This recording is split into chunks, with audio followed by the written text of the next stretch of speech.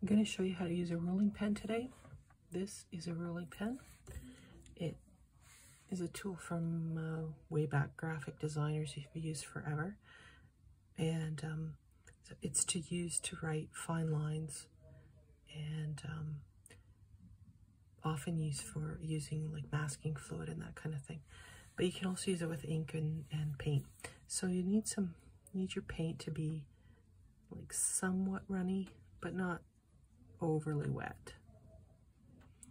So then you just take the brush, dip it in, and then you're going to run it on the edge. See how I'm doing on the edge of the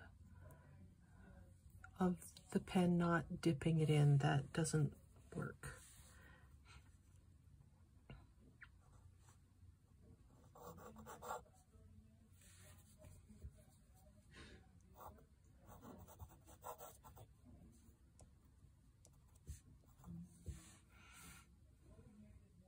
Takes a bit of practice to get the right tension and the right sort of viscosity of ink, but once you kind of figure it out, it's just you just keep adding. So I got some hair in there.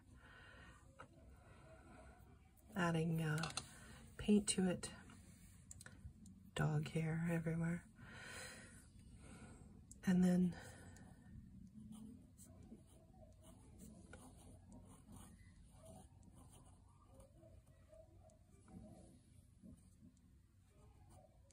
when it starts to run out, it really just won't write anymore, and so you've got to mind that and just clean it out with a bit of a baby wipe.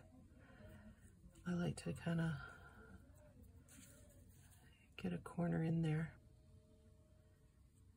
and then run it along, and then it just cleans it out. And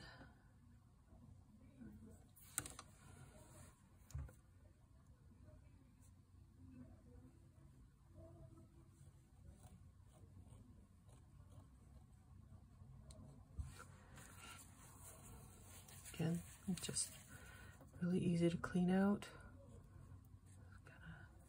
Jam that baby wipe in there, wipe it through, and away you go. Very clean. You can make that a little bit wider if you want. It gives it just a bit of a thicker line, but you can't go too wide because then the tension just doesn't hold anymore at a certain point. But if you do that, you can make a bit of a thicker line. See how that's thicker than that one? And again, just clean it off.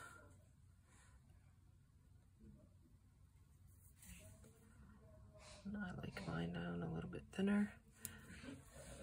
And it's good to go. It's minimal care, and you can really write nicely with it. Once you get the hang of it, it just takes a bit of practice. But it's a really nice tool.